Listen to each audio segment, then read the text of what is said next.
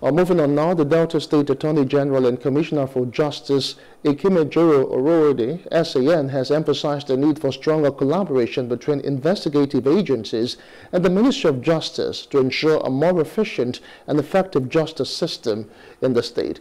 He made these remarks while declaring open a one-day capacity building workshop on effective criminal investigation by investigating agencies and authorities under the Delta State Administration of Criminal Justice Law 2022.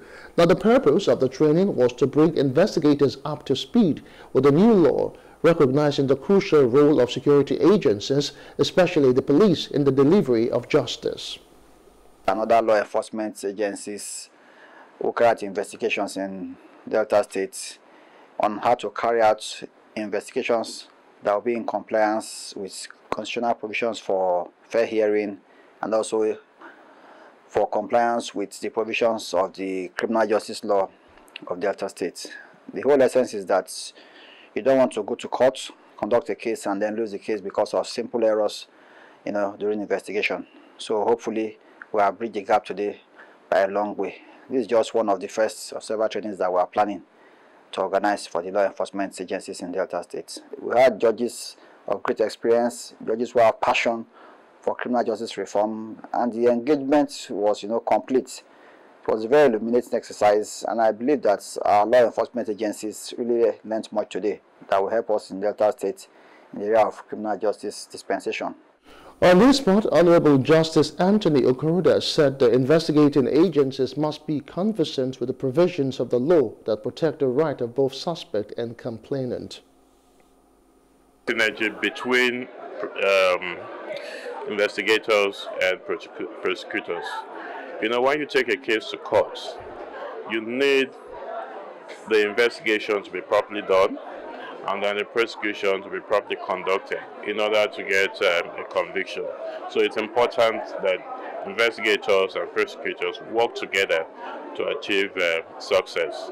Things are changing, but a situation where a crime is committed and then the police gets to the scene of crime and then makes mass arrests of people, whether or not they're actually involved, it's not good.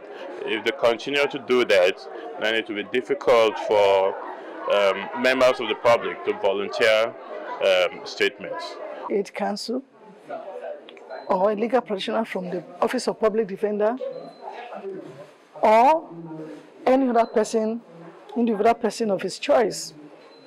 Yes, that is a huge tax on us, on investigation generally, because take for instance in the rural area, police formations cut across so many communities, local governments, and you will agree with me that some of these noble provisions put in place, the efficacy of complying with them is, is very remote. The investigators and the prosecutors are supposed to synergize.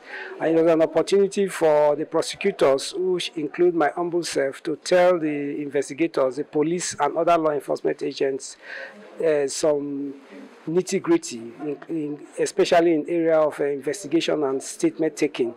There are procedures for investigation which usually starts with an arrest. There is a procedure for arresting, there is a procedure for taking a statement, there's also a procedure for filing whatever statement has been taken. So it's about an interaction between the police and the Department of Public Prosecutions of the Ministry of Justice.